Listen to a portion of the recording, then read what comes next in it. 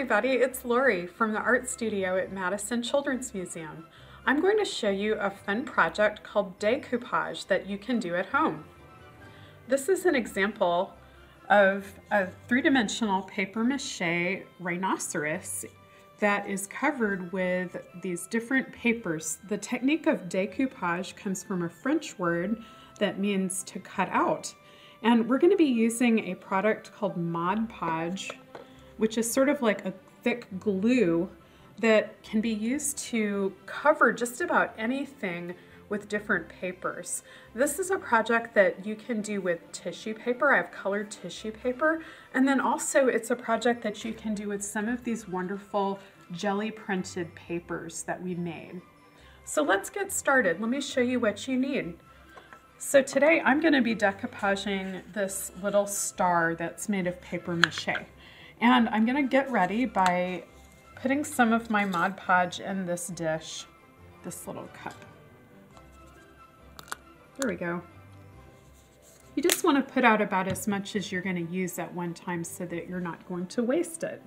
So then I'm going to choose what type of materials I want to add to my star.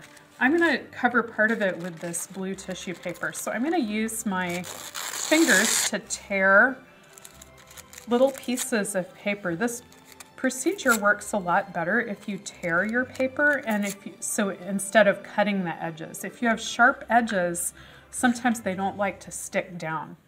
So then I'm going to use my brush and I'm going to apply a little bit of my Mod Podge to my paper mache. And beware, you're going to get your fingers a little bit sticky with this project, but it's going to be worth it because you'll have a nice smooth finish.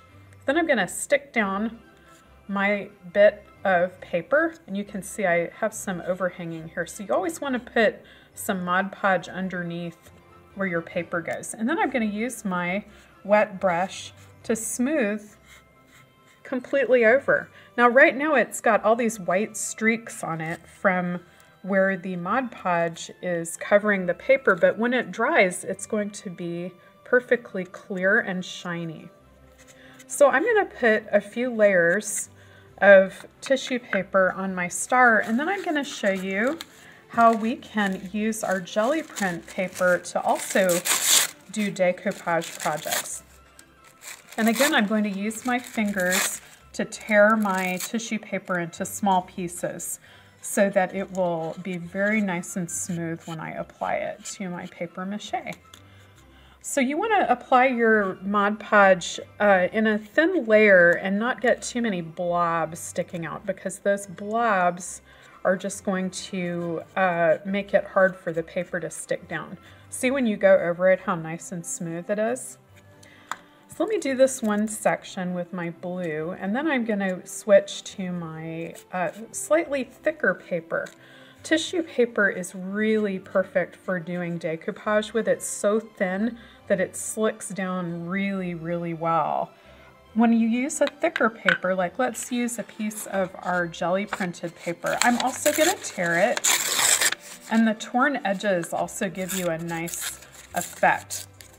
So I'm going to tear a piece that I can add to my star. Now, my trick for using the thicker paper, I'm going to spray it with a little bit of water. You could also use a sponge.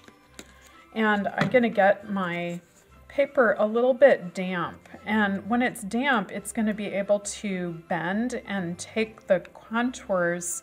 The contours are like the shapes of your project. So now that my paper is wetted down a bit, I'm going to do the same process that I did with my tissue paper so that I can apply my Gelli-print paper.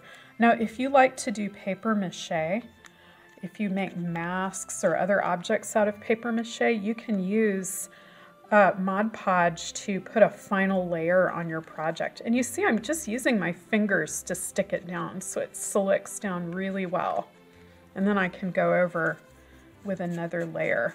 So, oh, I really like how this looks. So I'm going to try one of my other papers. Let me find something that I like.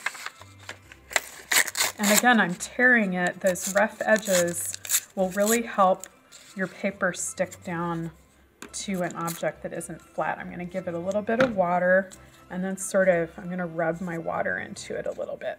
and crunch it up to make sure that the paper's getting nice and soft, because you want it to go over all those little angles on your project. And see, I'm slicking it down with my fingers. If I have a little area here that isn't slicking down, I can put a bit of Mod Podge under it.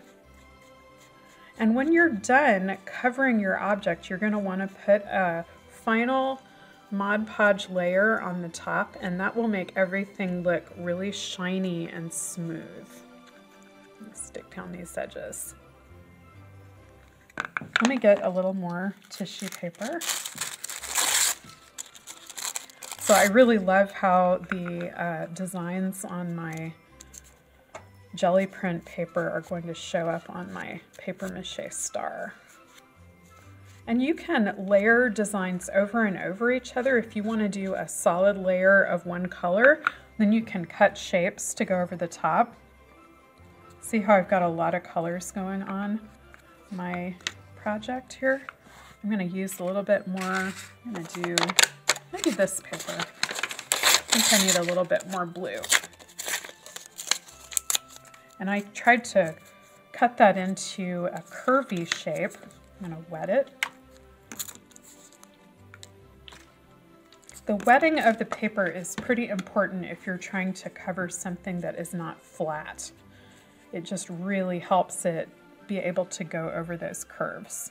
So there, I'll use my fingers and stick it down. Oh, you can really see the patterns on this piece of paper, the printed patterns that we made. So then I'll fix up just the edges. I think I'm just going to put a little bit more yellow, and then I'll show you how we're going to be finishing this up. So there's my little edges.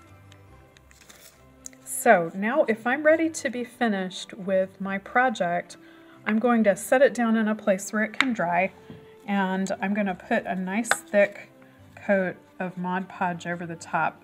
And it looks very white now, but when it dries, it's going to be beautiful and shiny. And you might, if you want your project to be really, really shiny, you might want to come back later and put a second coat on top.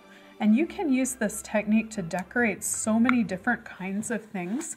You can use it on pieces of wood or furniture, paper mache ornaments like this. You can come up with all kinds of wonderful projects. Oh, one more thing. If you want to, on my rhinoceros here, I added some sparklies on the top. So if you want to add things like sequins or sparkles, what you can do is add them right at that last step when you put your Mod Podge layer on the top. I'm just going to stick a few sequins right into the wet Mod Podge, and then I'm going to put a little bit of more Mod Podge on top, and it will help seal them on. I'm just going to do a few because I think my star... Oh, there's a little sequin spider. That's super cool. Come here. There we go. Maybe one more.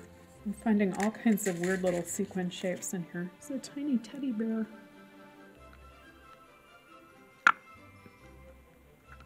All right, so now I will just add a little bit more Mod Podge over the top, and that will make sure that all my sparklies stay down and don't come off.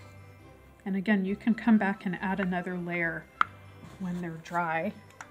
And when you're all done, you'll have a beautiful, one-of-a-kind decoupage covered object. Have a lot of fun with this project.